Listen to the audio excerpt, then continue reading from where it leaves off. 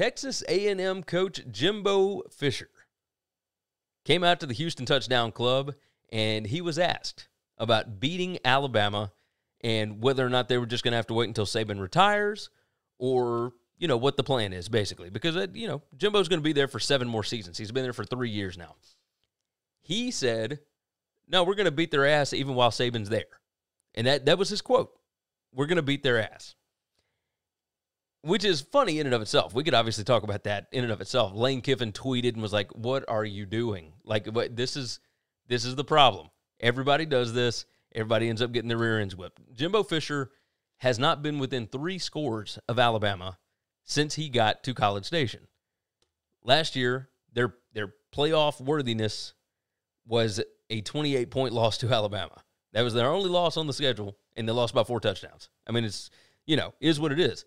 So Saban, his response when he was asked about it, obviously a bunch of TV cameras around, and there was a reporter that said, Jimbo Fisher said that they were going to beat your butt, is what she said.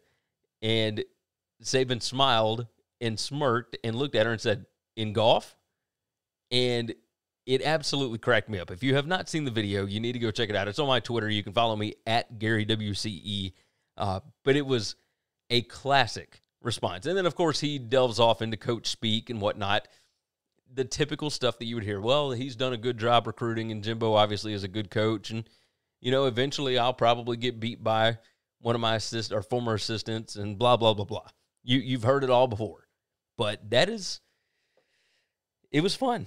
This is what makes college football so entertaining, is when we do get stories like this, and there are so few of them because it seems like some of these coaches are very mechanical. You hear the same stuff over and over and over. They're robotic almost. And Saban especially is a big part of it. But him responding with in golf was classic, and I absolutely loved it. So definitely go check that out. The video, again, on my Twitter feed. It's at GaryWCE. Very easy to find. Go ahead and do us a favor. Like the video. Subscribe. I waited until halfway through or part of the way through to go ahead and ask you, but that certainly helps us out. If you're watching on YouTube, like it.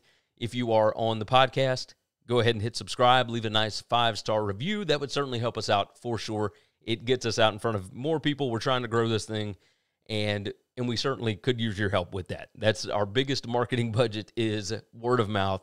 You guys are the advertisers for us, and we cannot thank you enough for that. Thanks for listening to the Winning Cures Everything podcast. The website is winningcureseverything.com, and if you want to connect with us, we're on Twitter at GaryWCE, at Chris B. Giannini, at Winning Cures, or you can email us, Gary at winningcureseverything.com or Chris at winningcureseverything.com. Subscribe everywhere you need to subscribe, and we'll see you soon.